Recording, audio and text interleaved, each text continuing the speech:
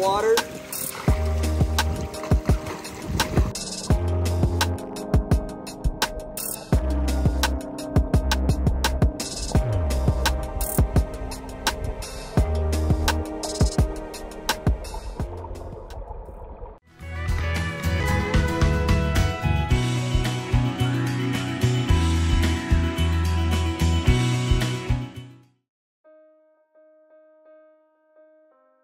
I learned how to swim, I was taught how to swim when I was 8-ish, but I never caught on. Everybody was able to swim and I never caught on. They would do the go against the wall, kick your feet, you know, try to teach me to tread water, and I just never caught on. And I always thought that I was just not able to swim, you know what I mean?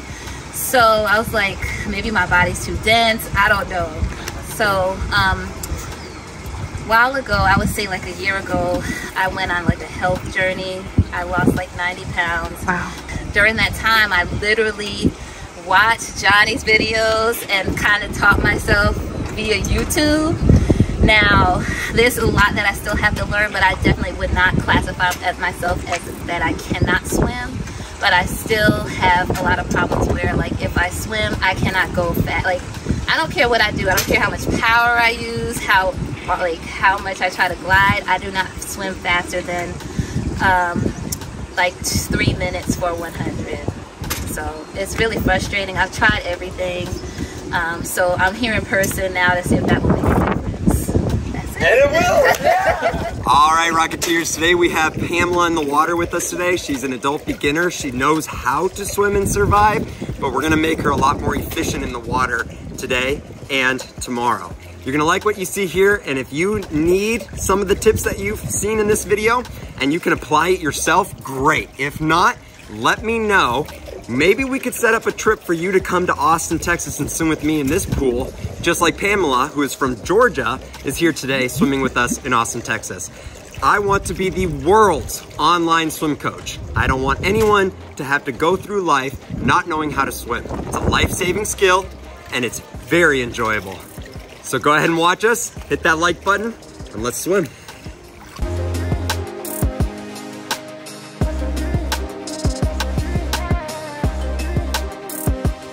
Starting on the kickboard because you get 2 things accomplished by starting on the kickboard. 1, stretching your spine out. Whether you realize it or not, as you walk throughout the day, you lose almost half an inch in height. So getting on the board and stretching out in the water will allow you to make everything else better afterwards, okay? Second reason is your legs are about twice the size of your arms. They need more time to warm up. So you start to feel better at the end of a run because your legs take that extra time to warm up. So I like to kill 2 birds with 1 stone. That's not actual, I don't kill birds. This is a PETA friendly. And go ahead and kick all the way down to the other end, facing the water if you'd like.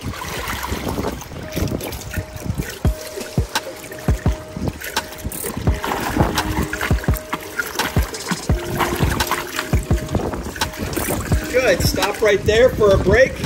Nice. Now, I'll take the kickboard. What I'm gonna have you try next is hands at the top of the board, only because it might be easier for you.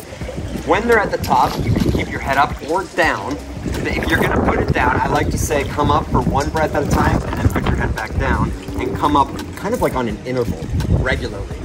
If you're gonna keep your head up, that's fine, just breathe, you don't need an interval. But your legs will get really tired on a kickboard fast if you don't have oxygen. So I highly recommend hands up here and breathing more. Okay.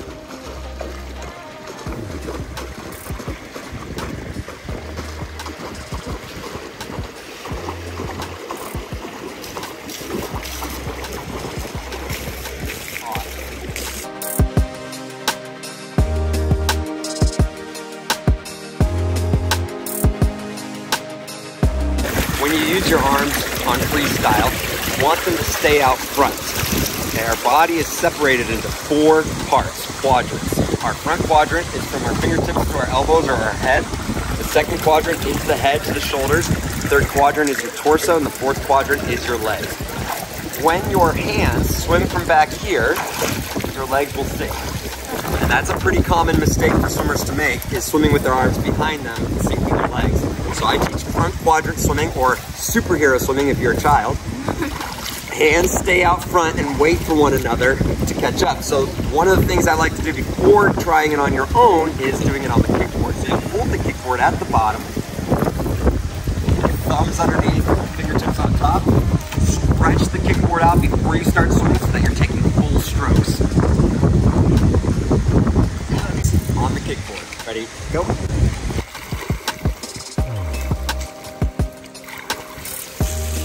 Face down in the water.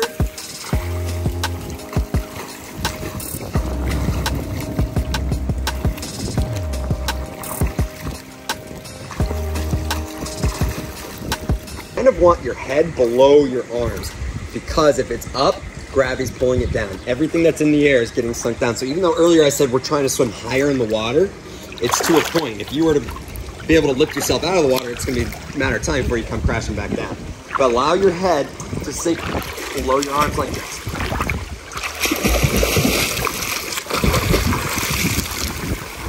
You'll feel much smoother.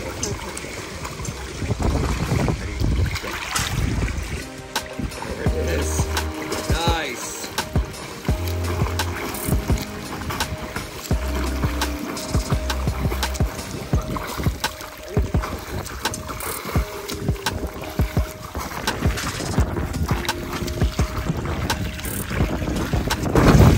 Excellent. Good. Did you feel any difference? I did. Good. Yes. I felt like I was like, Here already. That's what I like to hear. Yes, so we're making it quicker in the water. So that is the step right before losing the kickboard and doing it on your own. Now, today I have a special tool for you called a keel. And you're not gonna find this really anywhere else because it's not a very popular device yet. It's brand new.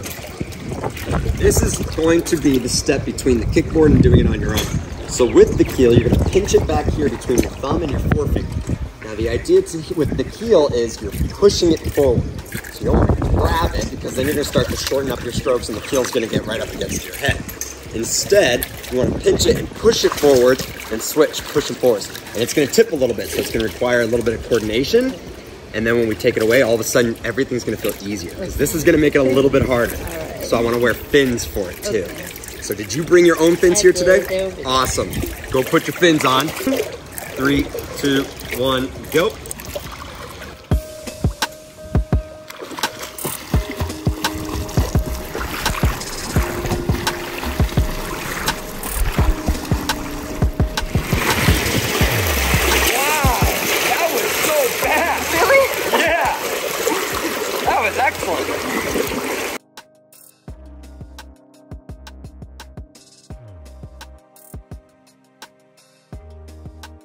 Other thing the keel can accomplish is not just stretching the stroke out in front, but also creating a stronger pull, because the only way you move forwards in the water is if you're redirecting water backwards, which you do with your arms and your legs. Your kick redirects water backwards, your pull redirects water backwards. With the keel in hand, as this hand pushes forward, I want you to pull this hand farther backwards so you're creating a longer body line in the water. It's going to require then, or you're going to need less strokes to get across the pool.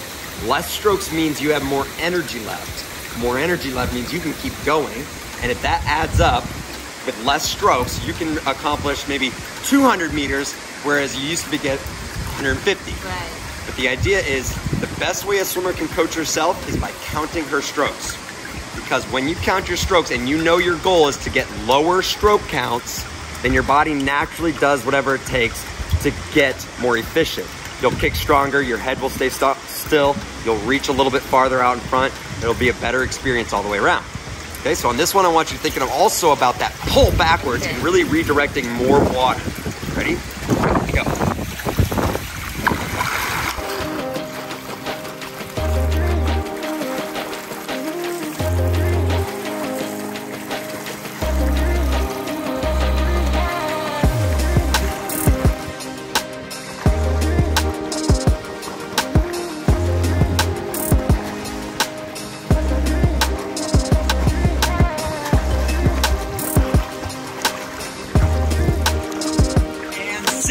So 8 and 6 is 14. Now a stroke count of 14 with the keel is understandable. When you use the keel, it'll go up a little bit.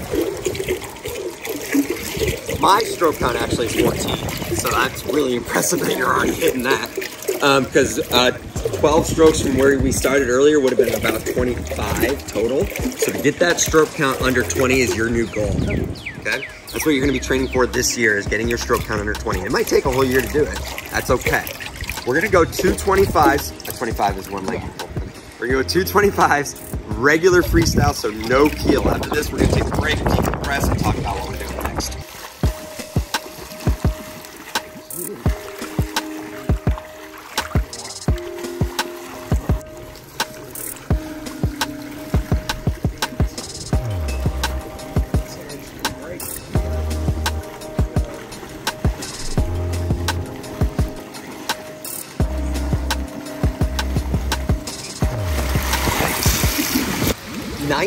Strokes. So efficient. Your strokes coming all the way out back. They're resting out in front. How many breaths did you take? I think 2. Wow. You must get really tired. we're the next thing we're gonna go to is breaths. Okay. All right. One more lap like that. That was gorgeous. Ready? Go.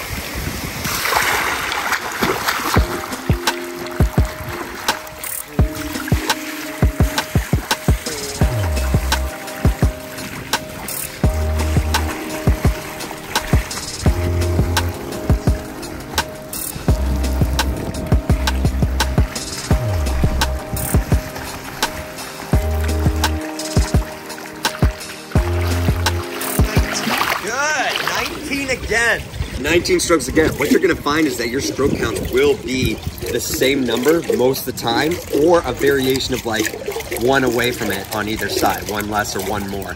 But 19 strokes with fins on, your goal then should be 17. We're gonna decrease it by 2. Doesn't need to be today, I'm just saying that's what you're working toward. With fins, it's 17. Without, we still have yet to get a stroke count determination on that. I think we already said maybe 20? Is that what I said? Something like that. So it'll be around 20 without fins and 17 with fins.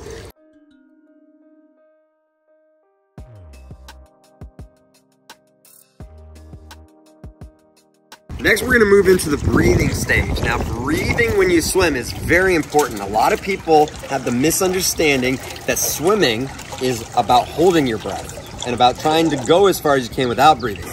And a long time ago, even in competitive swimming, people were told that when you breathe, it slows you down. However, over time, we've realized that a consistent early breath will give you the stamina you need without having to be in really good shape. Because oxygen fires your muscles, and when you deplete your muscles from the oxygen by holding your breath too long, you're gonna feel that fiery burning feel in your muscles. So, breathing consistently, like every 2 or 3 strokes, and breathing early by pulling and starting your breath while your pull is still underwater, will give you enough time to take a deep breath and give you enough breaths each lap to keep you going for longer distances. All right, so we're gonna work on breathing with Pamela. She already knows how to breathe to the side, and if you need to learn how to breathe to the side, watch my side breathing video. If you already know how to breathe to the side, then this is where you're going to pick up as well.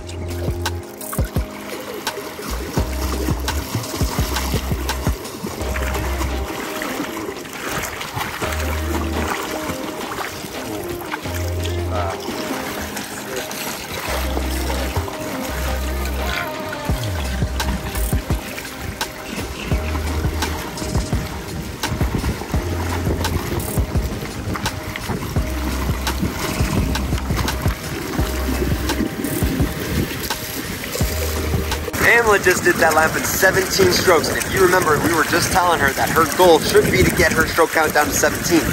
We haven't done any laps in between the last clip and this clip. In one lap, she got her stroke count down another 2. Could have been the fact that she was focusing on her breath. It might have probably had to do with the fact that she's getting more comfortable with her head position lower, her arms being patient out front thanks to the keel, and having the fins on. It's just making her a better swimmer. So with that said, when you're learning to swim, especially when you're learning to breathe, wear fins. Fins make it so that you don't have to survive in the water, but rather you can focus on the technique that you've been given to work on. So I like to tell my adult beginners, even my kids, wear lots of fins. you'll master concepts sooner and you'll be able to apply it then to the stroke without fins.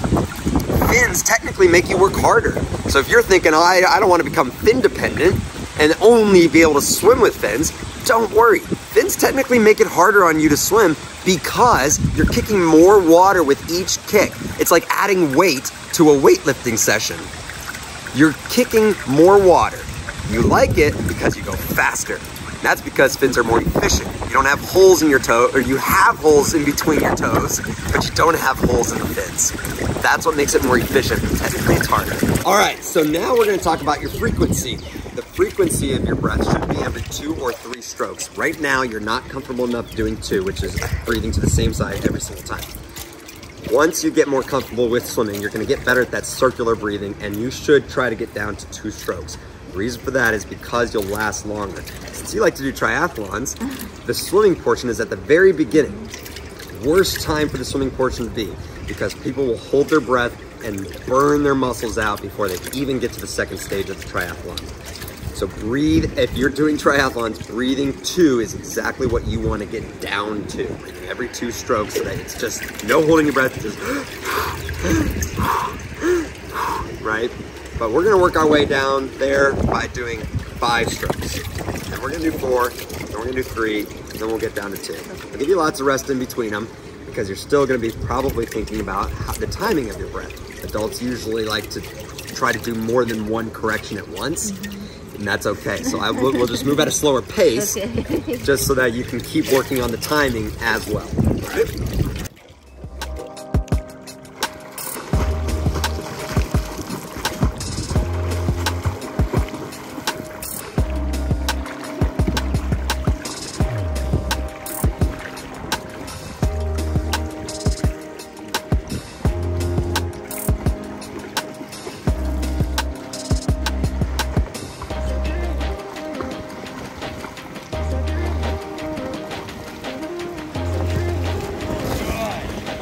Now, when you're breathing to the same side, that means you're taking an even number of strokes between breaths. So if you're breathing every 2 strokes, every 4 strokes, or every 6 strokes, you're gonna end up breathing to the same side every time. If you're breathing an odd number of strokes, like 3, 5, or 7, then you're gonna be alternating sides that you breathe on. So if you're given an odd number to breathe, then you should be alternating sides. If you're given an even number, then you should be breathing on the same side.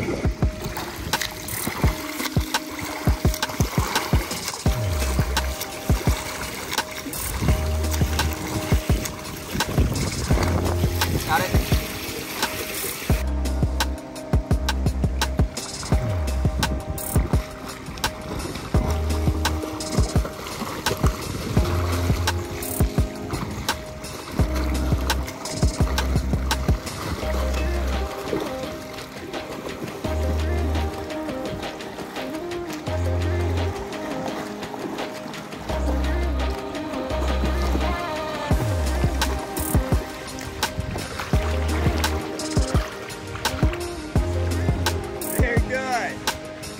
The one thing I noticed when you started breathing every 3 strokes, which was more frequent, is that your kick got stronger.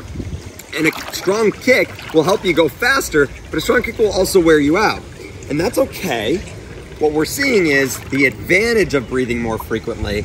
The next step for triathletes, at least, would be to stop that kick from being aggressive too, just because you have more oxygen, right? But we'll get there in a little bit. Okay. Let's get down to 2 strokes. So you're gonna be breathing to the same side. Likely your stroke rate will go higher. Got it. It's gonna go higher. So you're probably gonna take 22, 23 strokes. That's okay. Just have fun not holding your breath at all. Okay.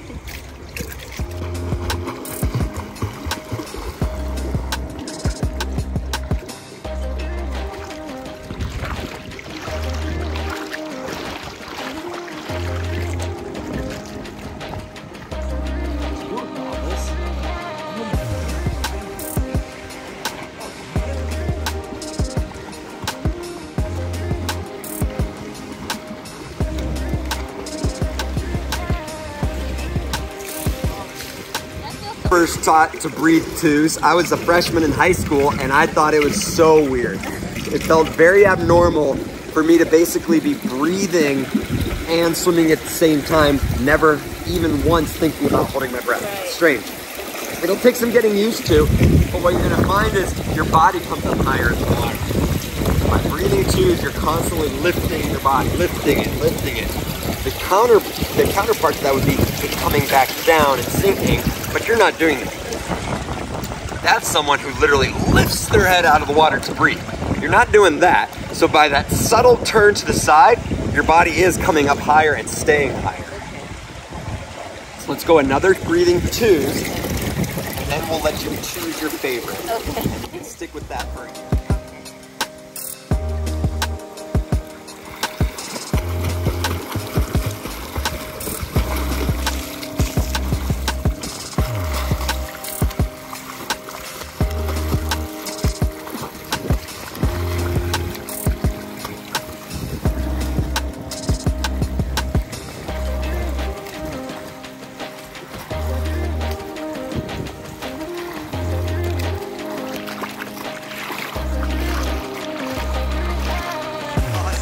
Your stroke count did not go up as high as I thought it might. You were sitting at 18 and 19 on those 225s. Not very far off 17.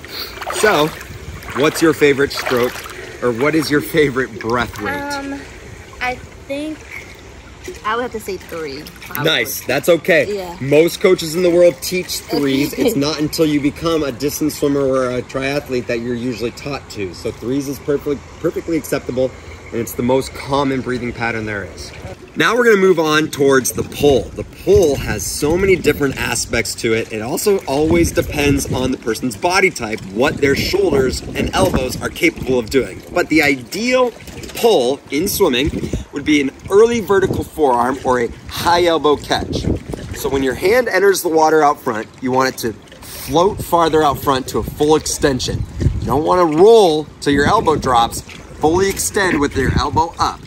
From here, you want to keep the elbow up like it's anchoring there and let the fingertips come straight down to the bottom of the pool because you're always traveling in the direction of the back of your hand. So if you want to travel forwards, then as soon as you start your pull, the first thing that needs to happen is fingertips down and then start the pull backwards. When your arm is above the water, this is called the recovery portion of the stroke, and it should be just that. It needs to be recovery. A lot of people will be too aggressive with their hand in the air here, thinking that somehow this is what's moving them forward in the water, and that's just not true. This is recovery. The pull moves you forward in the water. All right? So the portion up here needs to be thoughtless or effortless. When your arm's above the water, if you're thinking about it, you're putting forth too much effort. Let it do whatever it does. Some people are straight arm recovery people. Some people come up with a high elbow just like they had a high elbow underwater. That usually looks the prettiest, but some people have made a straight arm recovery faster for them. And that's why I say it really depends on the individual. Don't peg swimming or any stroke or any technique, and don't let any coach peg any technique into a one-size-fits-all format. It just isn't realistic. There are too many body types out there, and we have seen Olympians, gold medalists, world record holders with completely different techniques. All right, so we're gonna do 2 drills to help your catch under the water feel more efficient. The first one is called the OK drill. This one is about the front part of the stroke, catch out front. What you're doing is you're restricting 2 fingers, so the pull is gonna feel like you're kind of slipping until you realize that all you get are these 3 fingers, so you put more pressure on them. When we open your hand back up, you're gonna feel like a paddle on your hand. It's gonna feel like you're grabbing water. It's gonna feel really good. So we're gonna restrict in order to get that feeling a little bit more pronounced so that you know what's right and what's wrong. Right now, your body's just hoping it's doing the right thing as opposed to knowing if it's doing the right thing. The second drill we'll do is called the pistol drill. It's about the back half of the stroke. We'll go over that when we're done with the OK drill. So I want you to swim out front, making the OK sign, thinking about that early vertical forearm catch. Okay? Alrighty, she is on her way.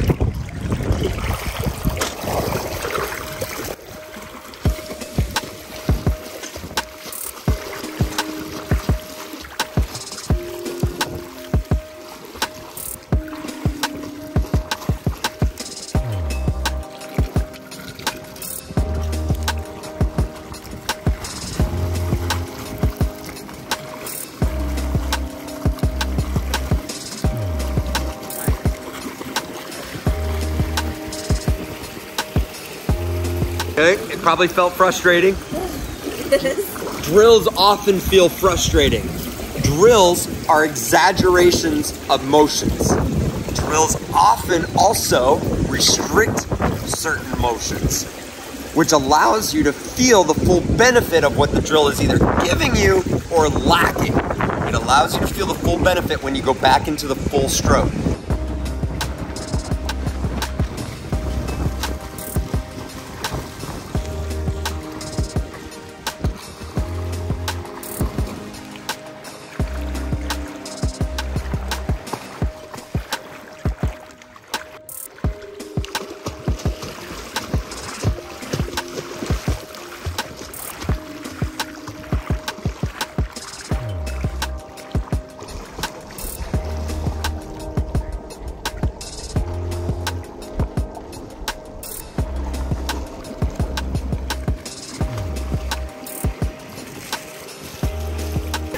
"16 strokes. Wow. We've got her stroke count down to 16 now. Nice. We're doing work.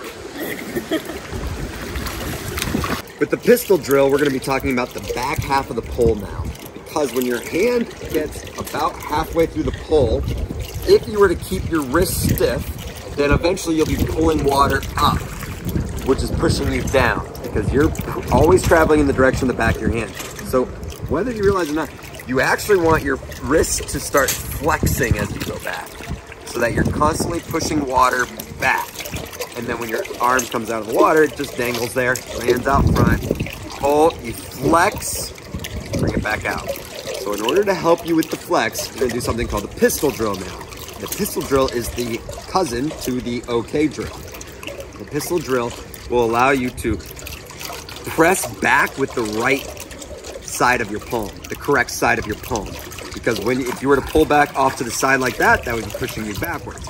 So we want to restrict the part of the palm that isn't necessary for the back half of the pull. That's gonna make the front half of your pull maddening. It's gonna be kind of frustrating. You're gonna slip some water. Yep, and then it's gonna get here and you're gonna be like, okay, that's a good press. I like the press, but man, I hate slipping water out front. That's okay. We're only doing 225s of this, and then we'll open up your hands again and you're gonna feel so good again, okay? Alrighty, ready, go.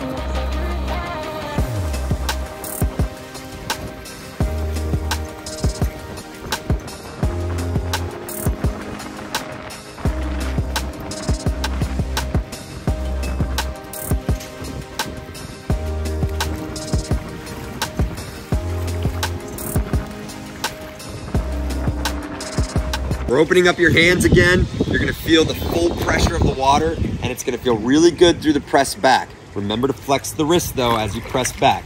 So you anchor out front, press out back. Full hands. Here we go.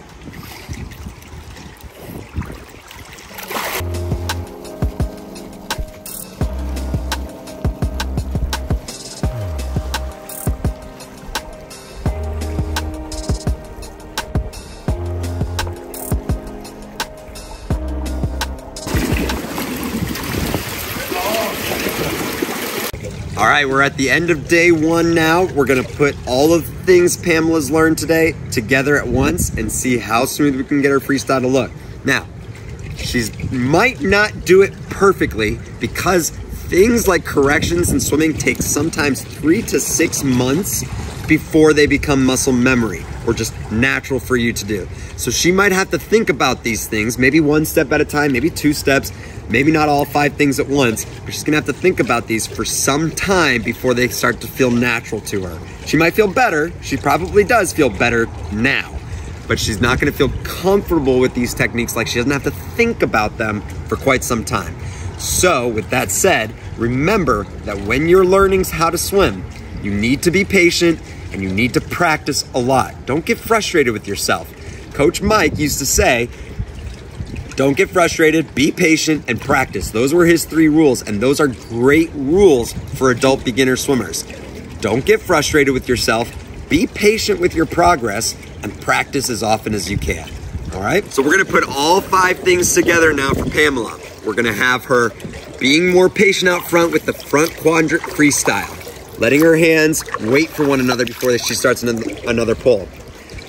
We also talked about the timing of her breath, breathing as soon as she starts a pull as if her nose and her thumb are connected by a string. You don't want to pull and then lift your hand and your head out at the same time, because then you're not going to be able to finish your breath in time for your arm to come crashing down over your face. So you breathe as soon as you start your pull. The third thing we worked on today was the frequency of her breath. How often does she breathe? Does she breathe every 5 strokes, every 7? We got her down to 3, and we like 3 for her. That works really well for her. It also helps her count her strokes, because she can multiply the amount of breath she took by 3 to get an accurate stroke count. The fourth thing we worked on today was the OK drill in order to have a more effective catch out front. An early vertical forearm, EVF, or a high elbow catch out front is more efficient than letting your elbow drop. It's also healthier on your shoulders. The fifth thing was the pistol drills to help her press out back more effectively. A lot of people end up pushing water straight up into the air and causing their body to go under the water too much. Whether they realize it or not, it could be minute, but it's still happening. So instead, flexing your wrist as it goes about halfway through its pull is gonna give you a more powerful finish to your stroke. Those are the 5 things we're gonna try and put together here now at the end of day 1. Thanks for watching.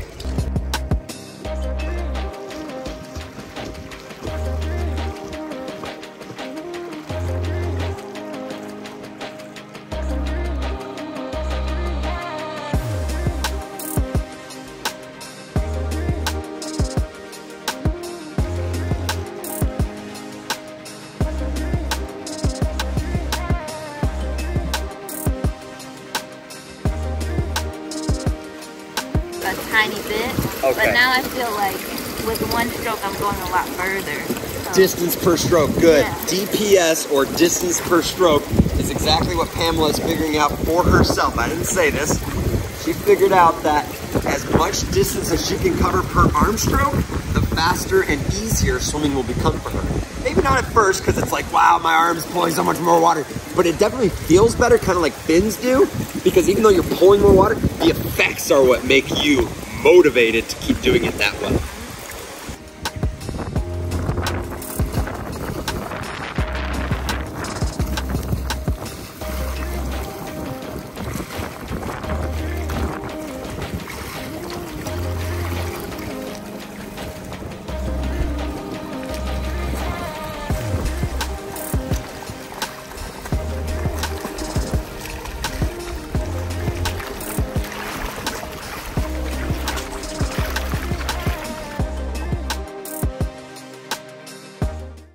Hey Rocketeers, here we are on day 2 with Pamela. She is learning how to swim more efficiently in freestyle. She has been on an incredible journey trying to improve her health and her wellness, as well as accomplish more triathlons in her life. Yesterday we accomplished a lot of good work helping her extend her stroke out in front, being more patient, swimming like a front quadrant freestyle. We helped her with her head position coming a little bit lower in the water, a high elbow catch out front, and then a press out back with a flexed wrist.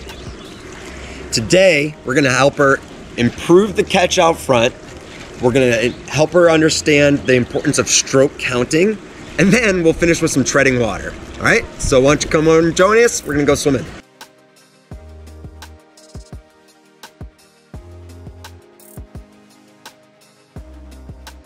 I like to start on the kickboard because you can lengthen out your spine. Second reason is because your legs take longer to warm up.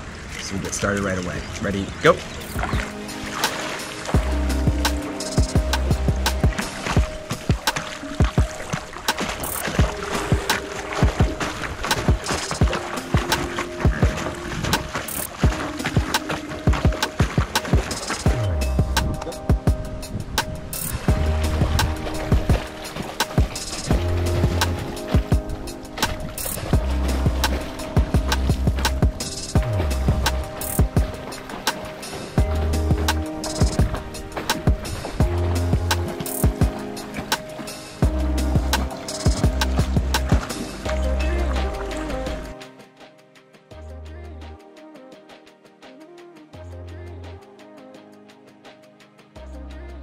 All right, now we're gonna bring in the arms again.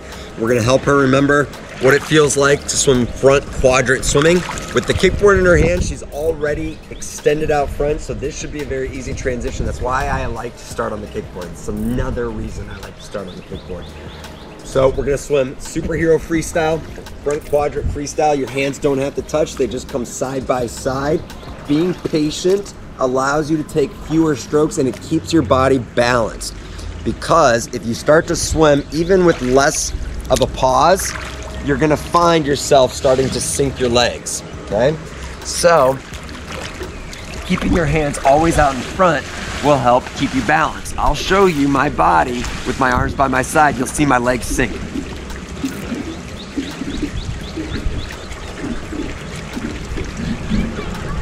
Now I'll show you my body with my arms out in front. You'll watch me float.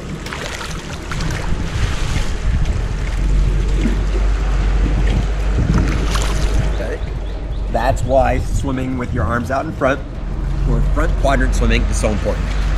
Ready? And we're also gonna get a stroke count on this. Okay, without the fins, that would be interesting. Exactly. I'm gonna get behind Will here.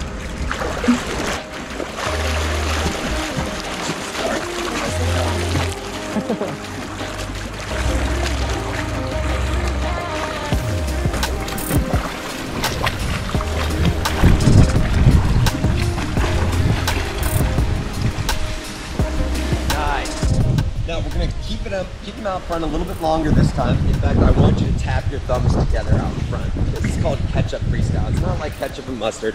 It's like one hand catching up to the other. It's the most common freestyle drill for all swimmers at all ages and stages of their life. So once you got your goggles on, we're going to do catch-up freestyle back, and we'll count your strokes.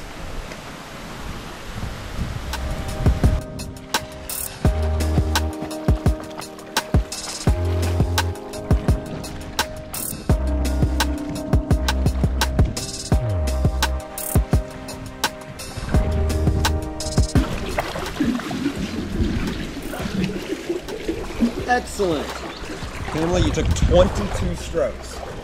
Now, that may feel like, oh great, I got better, but you're still exhausted. Yeah. So what I haven't told you is by the end of today, we're gonna put a pull buoy between your legs and help you stop kicking. I'm helping you get balanced in the water first, and then we're gonna take away the kick so you'll start to feel that easy, smooth freestyle that I've been training into you up to this point. Okay, so right now, all these drills that I'm having you do still require you to kick to maintain balance.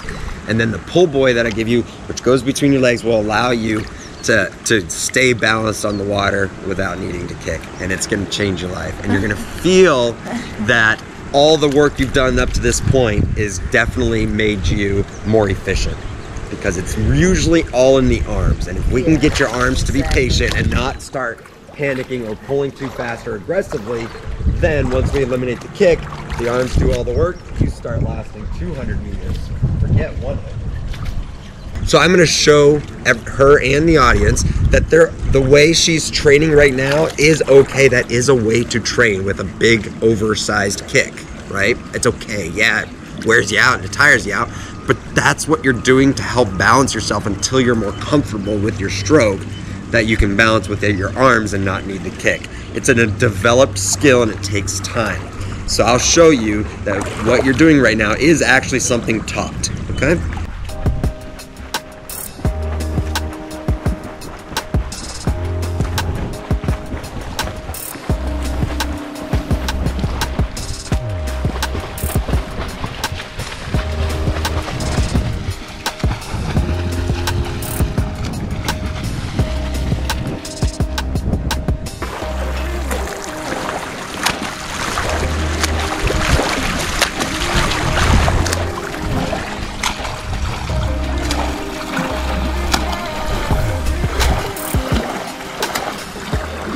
All right, so we're gonna finish our work here with freestyle today.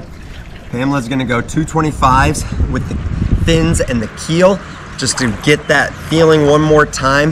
The keel does a great job of giving a swimmer the feel that they need to have when they swim in the water.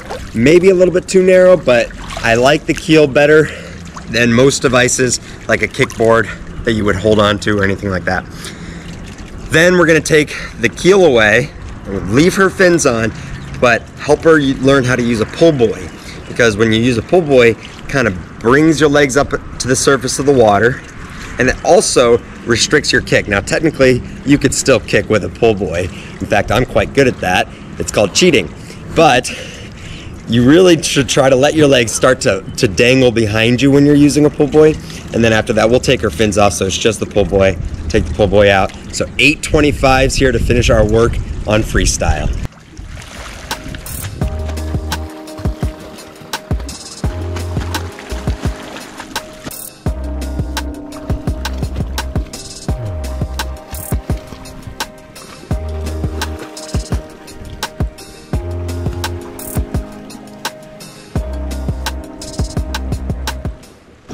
So you're gonna do that one more time. Start to think about using your arms more to move forward and less on your kick. Start to rely less on your kick. Actively thinking about that before you get the next device that's gonna force you to do it will help the transition be a little smoother so you're not shocked by the device just eliminating your kick or anything. Okay? Ready? Go.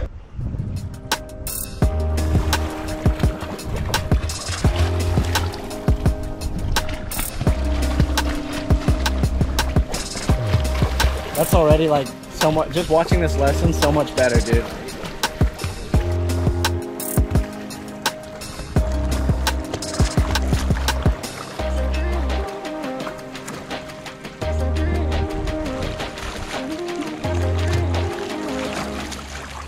All right, so the pull buoy between your legs helps restrict your kick a little bit. Try to squeeze your legs to keep the pull buoy in just enough, but don't overdo it. You shouldn't be in pain, but you should feel like your arms are doing most of the work at this point.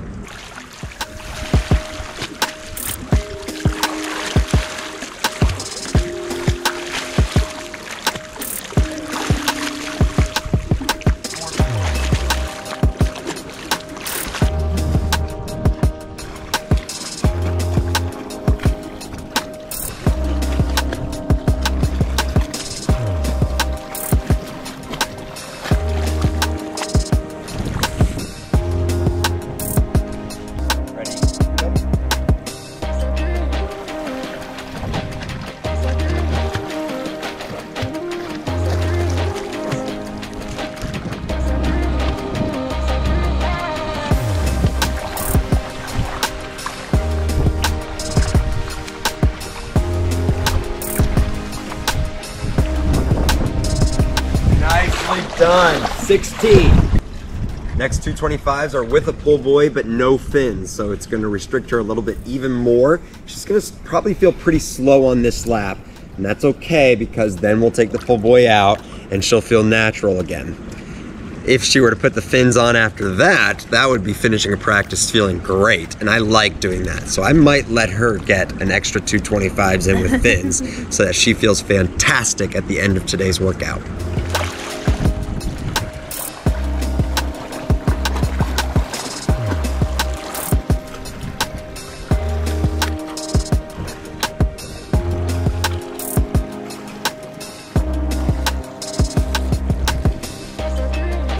Okay, 23 strokes. That is very encouraging because when we take the pull buoy out, that's only going to go down. Once you get a kickback, you're going to be going, your stroke count will go down because your kick will help accelerate you. Great. Yeah, so 23 with the pull buoy was awesome. Ready? I'm ready for you, yeah.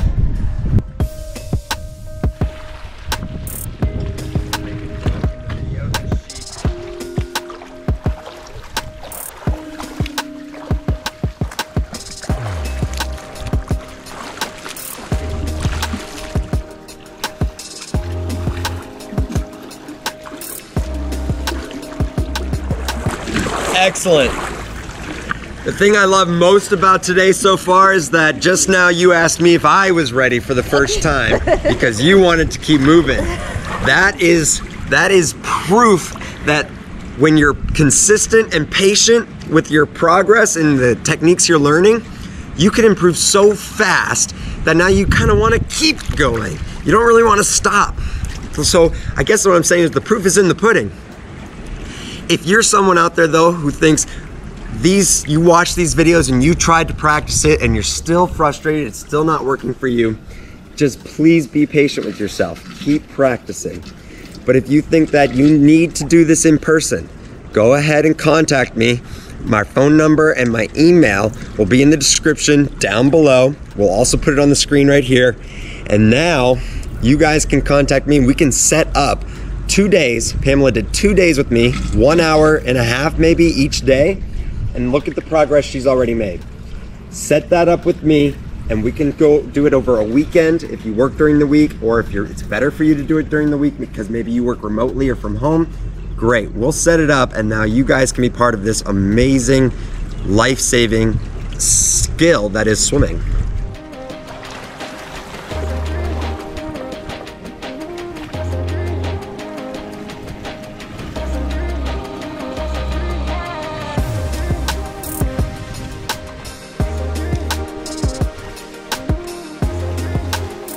Oh, nice, 22! Fantastic, it only went down. That's great. That is awesome.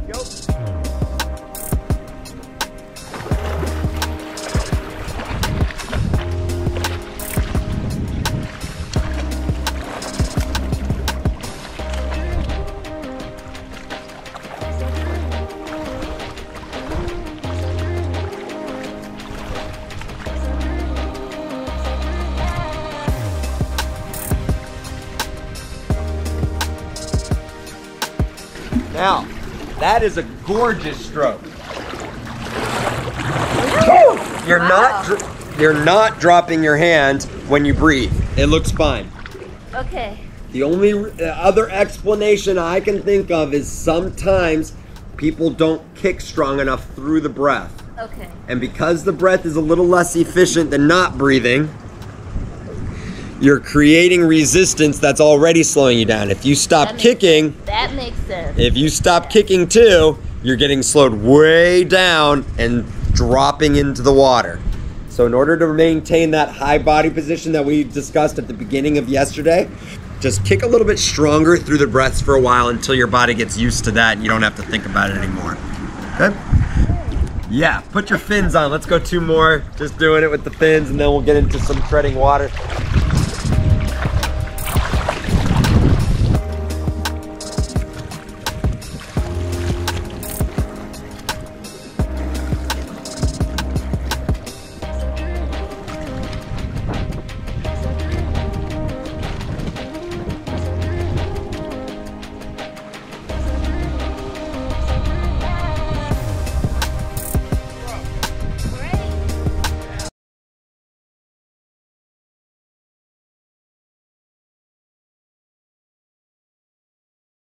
So now we're going to learn treading water. When you tread water, there are 2 components, your arms and your legs. And I'll also teach you how a couple of tricks or tips, secrets that most people don't know that'll make the entire process come together for you. A lot of people get frustrated because they struggle, they start to sink, they can't figure it out, they just can't stay up. Well, let's start with the arms. The hands are like frosting a cake, moving back and forth on an angle, redirecting water downward, okay? You're always moving in the direction of the back of your hand. So if you want to go upward, you want to stay up, you're going to have to redirect water downward, okay? I also like to tell people it's kind of like directing a choir, okay?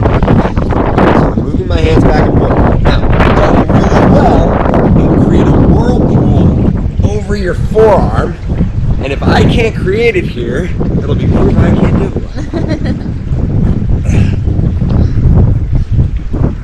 There it is. So this whirlpool now, over my hand, is what you're going for. If you can create that whirlpool, you'll be able to stay up because you're redirecting water downward so powerfully and fast.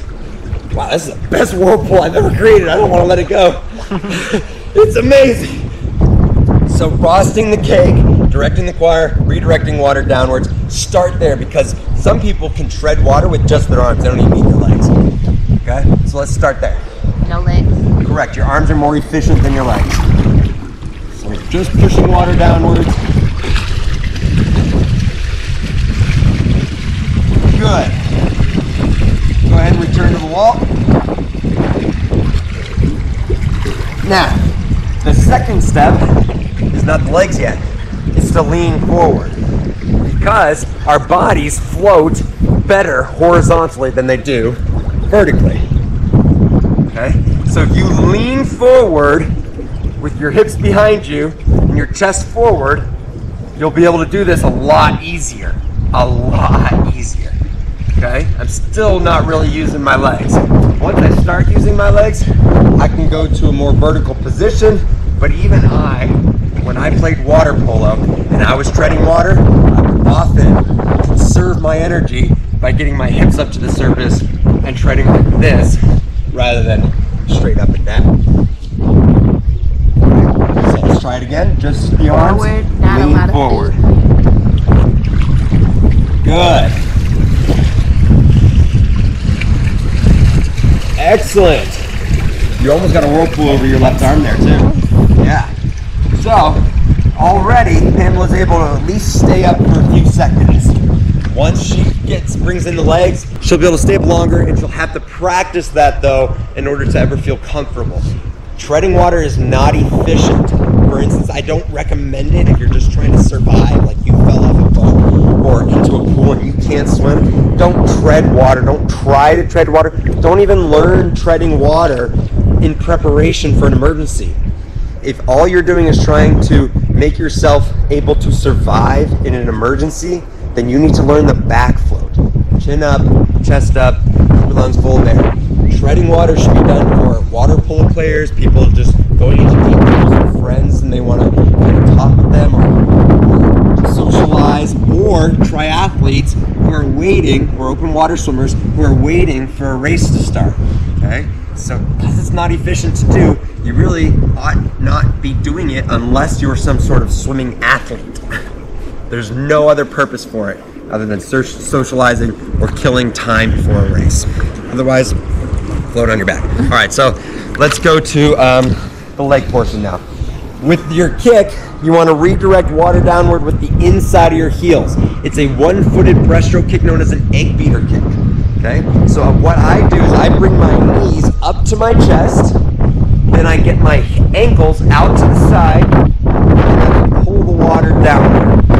If you get really good at this, then once you bring your knees up to your chest and your ankles out to the side, and then dip your knee down, hinging at your hip, dip your knee down to create an even stronger width. So this would be without the knee dip at the end.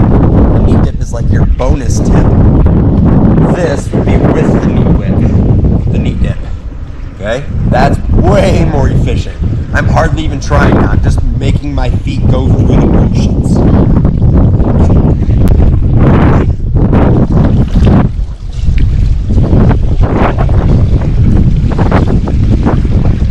Good. Bring your knees up to your chest. Get your ankles out to the side. Lean forward.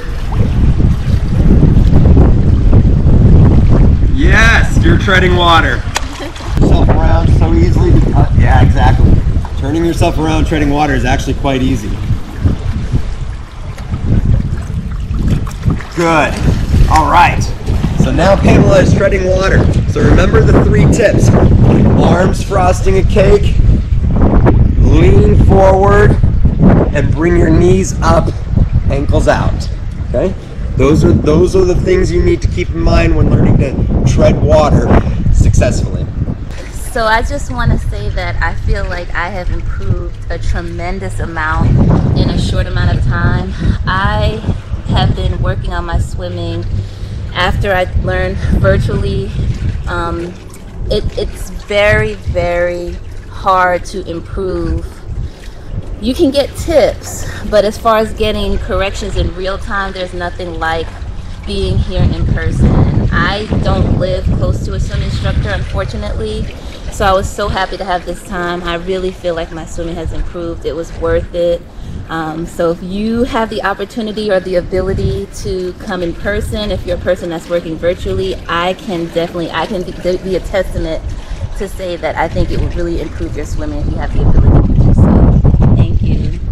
Well, Rocketeers, I was really grateful to have Pamela here in Austin to take swim lessons with me for 2 days. She showed tremendous progress. She's an incredible student. I'm very proud and honored to have met her. She enriched my life, and I hope I was able to enrich hers. That's all we have for you today. Thanks for watching this video. If you found it helpful, splash that like button, subscribe to the channel for free, and follow us over on our other social media channels like Instagram and TikTok for shorter videos and clips throughout the week. Check out our merch store, and we'll see you in the next video.